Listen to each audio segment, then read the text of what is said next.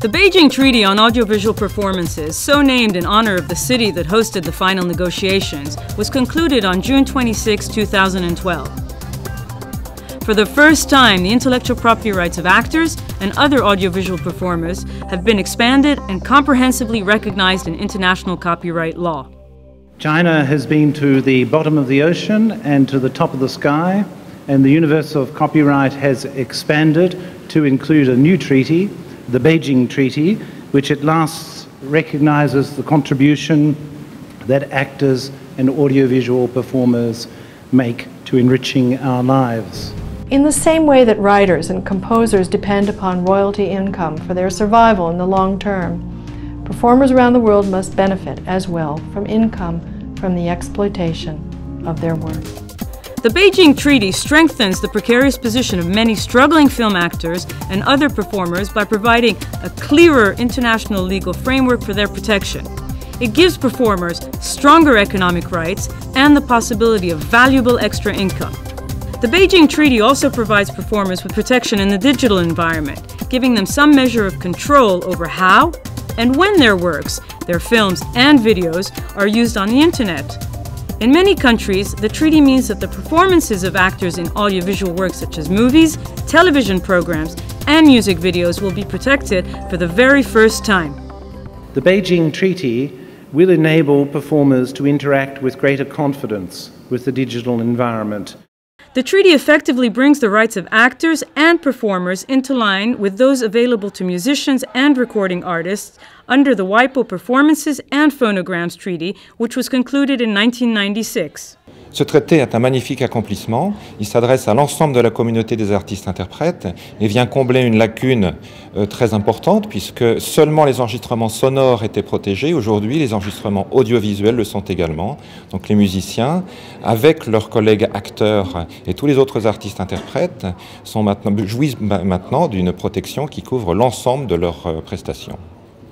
Actors from around the world welcome the conclusion of the Beijing Treaty as a historic landmark and an important turning point.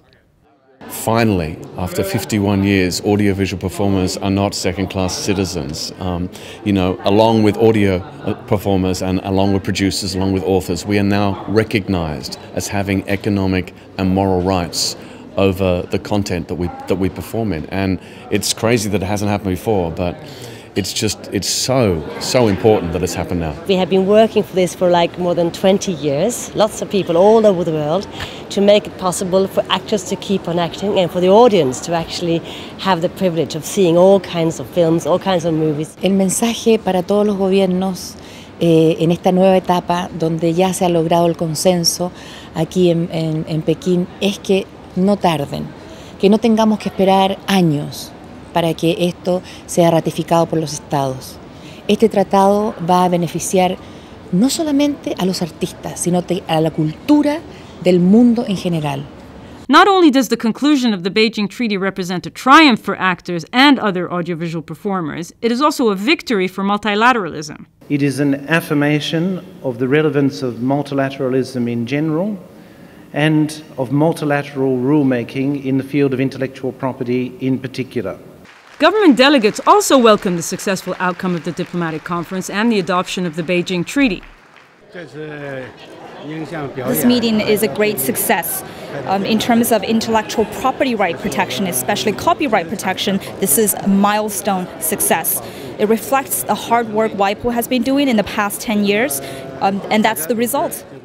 Conclusion obviously bodes well for multilateralism, and it goes to show that, goes to demonstrate that the international community can come together over an all-important issues such as this and actually come to an agreement, which obviously leads to the signing of a viable treaty. This will be a very important instrument for our stakeholders, performers, and also the producers of Indian film industry. And this diplomatic conference is the best example for the multilateralism and norm setting in a very flexible and friendly manner, which all the member countries participated and then agreed to the final conclusion of the legal instrument. the wonderful thing is the delegates here in Beijing have seized the opportunity to bring performing artists into the system of intellectual property that was started 125 years ago by delegates in Bern, Switzerland. Brazil is pleased with the outcome. We have been fighting hard to have some of the points that we had been raised before, and all of them have now been adopted. For the European Union and its member states, the very successful conclusion of the diplomatic conference and making a reality of the protection of performers in audiovisual fixation in the audiovisual sector is a long due success, and we're very glad to have achieved it here in Beijing. We are very happy to have the Beijing Treaty now. أتحدث باسم وفد مصر وأشعر بسعادة غامرة أن استطعنا أن ننجز مثل هذه الاتفاقية التي حمت حقوق المؤدين في المصنفات السمعية البصرية. قبل ذلك قبل 10 سنوات عندما نتحدث في هذا الموضوع كان الأمر يبدو غريبا، والآن استطعنا أن ننجز هذا الصك الدولي المحترم. Well, we did it. I feel actually very privileged and honored to be participating in this historical event. It's an important step for the multilateralism in general. Очень хорошо. It was very significant and impressive event. Very nice. From the Philippines, this treaty is very, very much awaited. It only shows that no matter how the world is getting more and more complex, it's really getting more and more smaller when you have people focused and dedicated to do what they really want to do. After this treaty, this is going to be a gift to humanity. Over 650 delegates from 156 WIPO member states, 6 intergovernmental organizations, and 45 non-governmental organizations, the highest number in WIPO's history, attended the diplomatic conference. 48 countries signed the Beijing Treaty, signaling their commitment to examine the treaty domestically for ratification.